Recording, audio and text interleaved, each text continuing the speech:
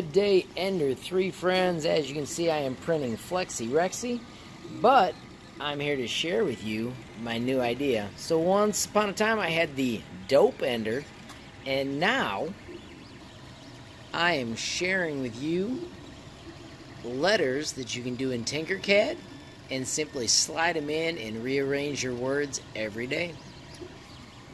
So for the moment, I give you the yo dope Ender, but when I'm done in a few minutes, it'll have other cool stuff, and of course I'm going to share with you the Tinkercad project so that you can have all the alphabet you need and change your name every day if you so desire.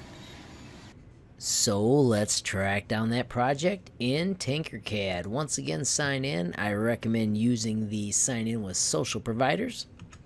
As soon as you're in, we want to go to this search button and we want to search for Ender letters.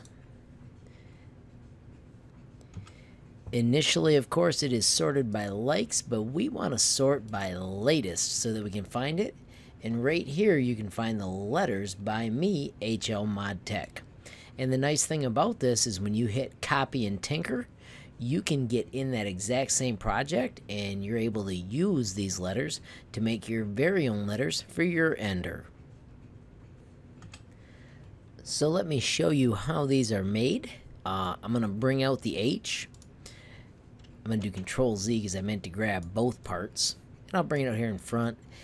You can see there that there are two separate pieces. If you want to make this a different letter, like I'm going to make it the letter I, it is now ready to be used. I don't have to have the part be this wide though, so I can simply grab it and I can shrink it with this black handle so that it just slides to the size I want it to be.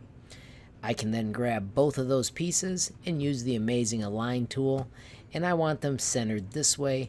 And now I have got a printable letter I that will slide right into the 2020 extrusion wherever you want it on the printer. Say I wanted my printer to be called Hi. Once again, I would grab both pieces by dragging a box that touched both, and then I would bring them both to the front, and I am now ready to put that or any other word that I wanted.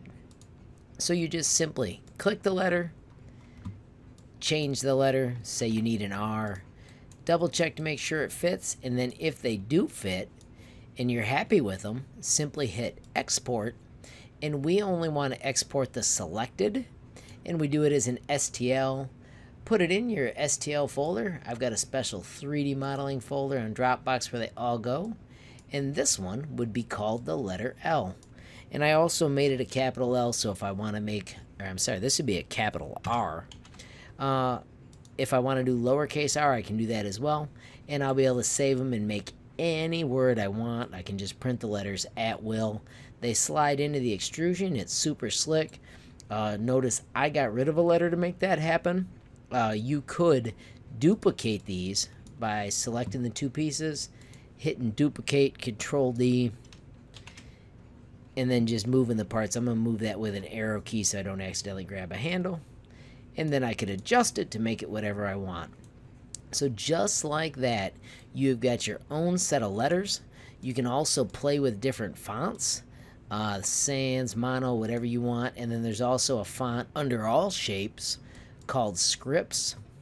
And let me show you how this works. I'm going to hit delete on the letter C. I'm going to go to all shapes, and I'm going to scroll through and I'm going to find the script one right here. And I want to put it on that face. So I'm going to hit delete, press W, click the face, so it's going to go right there. And now I'm going to drop it on. When I show the panel, it lets me pick all the different ones. Script is actually a poor choice because there are gaps. You could make it work, but you really want one that has connected pieces. Baybest is good. Major Snafu would have issues.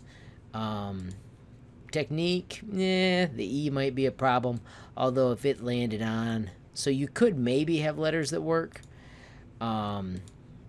Calligraphy, that'll work. Veranda would work, or Verdana. Stencil wouldn't necessarily work, but it'd be easy to sneak a piece behind it. So I'm going to go back to Babus, and I'm going to pretend that I want the letter Z. Shift Z, it makes the Z. Select the two parts, grab that align tool, and boom, I've now got a Z ready for business. You'll notice the height is wrong on that. I dropped it at the wrong height. I'm going to hit W to get rid of the other work plane. I'm going to align those, and this time I'm going to make sure it's aligned like that as well. I'll show you one more quick trick. Got to change the depth to 2 millimeters thick. Now it matches. And then if you're looking closely, this is below 0. So the way that I fix it is first I'm going to hit group. I'm going to lift this thing way up in the air, and then see this 41? I'm going to change it to 0, and snap! It is right at the exact right height. So friends, there's a little bit of Tinkercad training and a super cool way to make printable letters so that you can make your Ender 3 look unbelievably awesome. Have a different sign on it for every day with me in my classroom. I think this is going to be a total blast for the kids to adjust what it says. I can even put up little words up there showing what it's printing. All kinds of crazy things that I'm thinking I can do with this. Hope you find it useful as well. If you like this movie, please click the like button. If you haven't subscribed, please hit subscribe. If you've got a comment or a question, please add it below. And if you want to be the first to know when there's a brand new movie from HLModTech, please hit that notification bell. Custom letters that you can slide on and spell whatever you want. Yo, HLModTech. Thanks for watching.